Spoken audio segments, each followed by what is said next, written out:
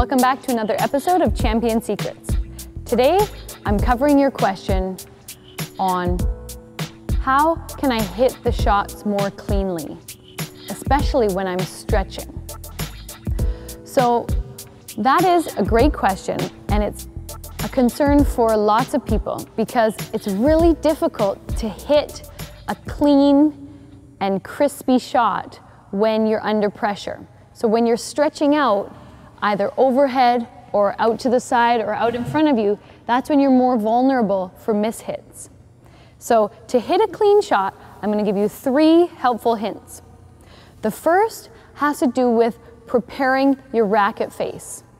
So your racket face is this part of the racket, the strings. We call it a face because this is the head and this is the face, just like on you. So to prepare your racket face, you want it to be open at the front, open flat to the approaching shuttle. Because think about it, if the shot is coming towards you, it's going to have an easier chance to bounce on the strings if the racket is flat. If the racket is facing this way when the bird is approaching, then there's more room for mishits because then it's hitting the strings on an angle, or maybe you're moving the strings at the last second. So if you open up that racket face and keep it approaching, so the shuttle's approaching at a perpendicular angle to the strings, you'll cut down those mishits at the front court. So for the forehand, it would be opening up the face this way. And for the backhand, it would be opening up the face this way. Now you might think, well, that makes my play too basic, but actually it's the opposite. When you get good at holding your racket face open, then you can actually increase your deception because you're able to hold the shuttle longer and wait till the very last second before you make your shot, which forces your opponent to delay their movement and they don't get any clues on where you're going to hit it.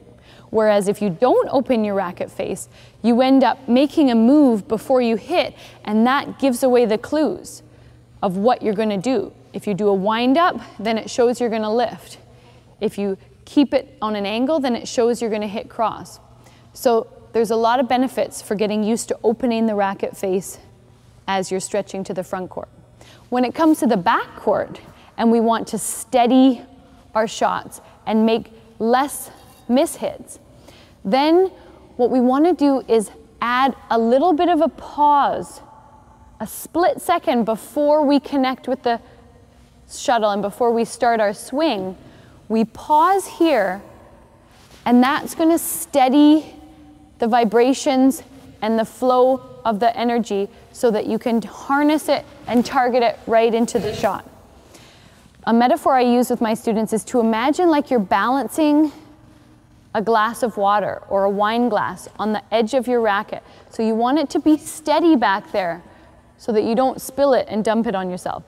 It needs to be steady before you swing to allow for that calmness that's going to harness the energy into the shuttle and reduce the amount of mishits. The third tip I'm going to give you that will help you reduce the mishits in your shots, especially when you're stretching under pressure, has to do with your breathing. And it's something I learned from a really great Indian coach about learning that you need to time your in-breath and your out-breath to coordinate with the contact of the shuttle. And it really helps me, especially when I'm on defense, because what you want to do is time your out-breath or your exhale to match with the contact of the shuttle. So your in-breath or your inhalation happens when you're moving to the shot, and then when you're hitting, you can exhale. And what that does is calms your muscles and connects you more to the shot.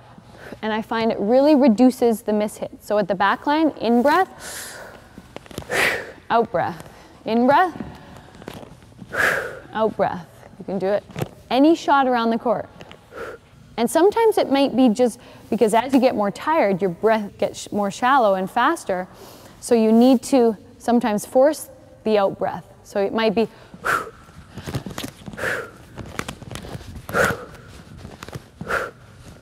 and And I'm exaggerating just so you can hear the timing, but think about that and try it out. And it's really neat to experiment and to realize you probably might not, I know I hadn't even thought of that before I was instructed on this. I hadn't even really been aware of my breathing during the rally. I knew that I should take deep breaths in between the rally, but I didn't think about what's happening with my breathing during the rally. So try those tips out. Let me know in the comments below. I'll see you next time.